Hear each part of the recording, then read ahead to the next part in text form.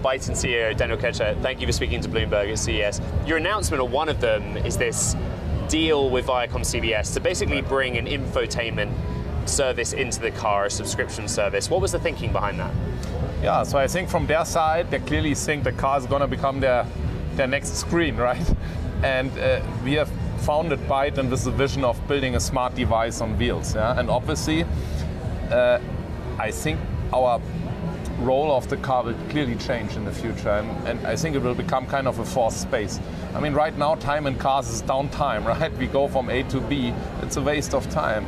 But with the technology we are bringing in, making the car a smart device, it will also become a digital living space. Huh? We will be able to work, we will be able to entertain, and bring in content to the car to stream is the next logical step. And of course, in a normal driving scenario, you want distracted drivers putting a movie there. Right. But you might want to charge your electric car somewhere and watch something great. Right. Or you're in the rear seat, or you even think the experience on our 48-inch display is so great, it's such a big screen that you just want to be there with your friends. So what is the customer getting from ViacomCBS? It's basically video content straight into the car. I mean, the ViacomCBS, including Paramount Pictures portfolio is huge. Huh? I mean, the whole amount of content, and I mean, they're having the Olympic rights, for example, in 2020. So we will and they're a global player, truly global player. So, and we are launching global.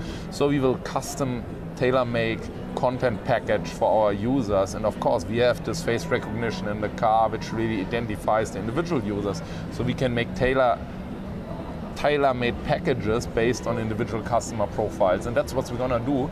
We are going to jointly work with them now on providing, until we launch, the perfect content for every So what's market. the revenue split? How does that agreement work with ViacomCBS? Of course, there's a revenue sharing for these kind of things, yeah. And that's of course also a future revenue stream for us.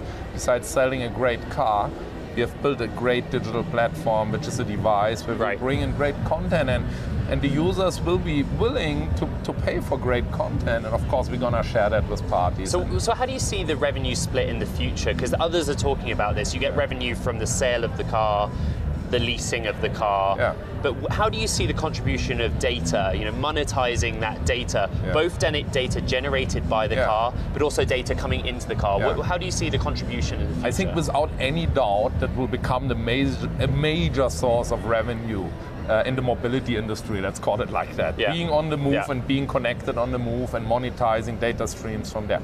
If you ask me, do I have a perfect idea in 2 years or in 3 years how much that's going to be? I would say no. But the first step is to clearly generate this kind of wow effect for users. I mean, a kind of lock-in effect. They're going to use something in the car or getting an experience in the car which in a traditional car they would never been able to get.